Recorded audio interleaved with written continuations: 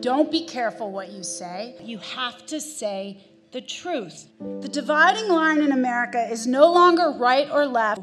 It's the choice between normal and crazy. To be able to see a thing that is patently true and right in front of your eyes, to say it and not be vilified and demonized. The fight for truth is only possible in a society where we uphold a culture of free speech. That's why I'm here to beg you all, do not be silent. Do not be afraid to stand out and apart and do the right thing. Most people would rather stand with the group and do the wrong thing, and I am begging you to be part of the solution, because you cannot let them tell you that crazy is normal.